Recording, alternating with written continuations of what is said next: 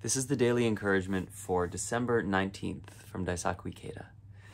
He says, Buddhism teaches that the mind encompasses the entire universe. That's a good one. When we change our innermost state of mind, our whole being changes, and this affects the world in which we live. This is the teaching of the oneness of life and its environment, and the principle of a single life moment possessing 3,000 realms. Everything starts with a strong determination. Yeah, this is an interesting one. So the first part of what he's talking about, Buddhism teaches that the mind encompasses the entire universe. This is also supported by other meditative studies and scientific studies. When you get in touch with the mind deeply enough, you find that the whole universe is built from the mind.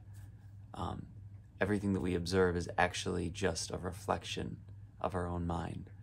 So if we can change our lens, change the perception through which we're looking, and we can observe things in a different light so that everything seems not of conflict, but of synergy and of serendipity.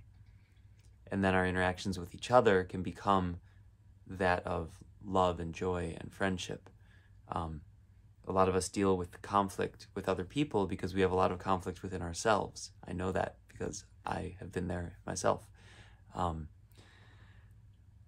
So it's the oneness of self and the environment that we need to realize so that we can then be determined to change the self and change the perception of our environment through the self.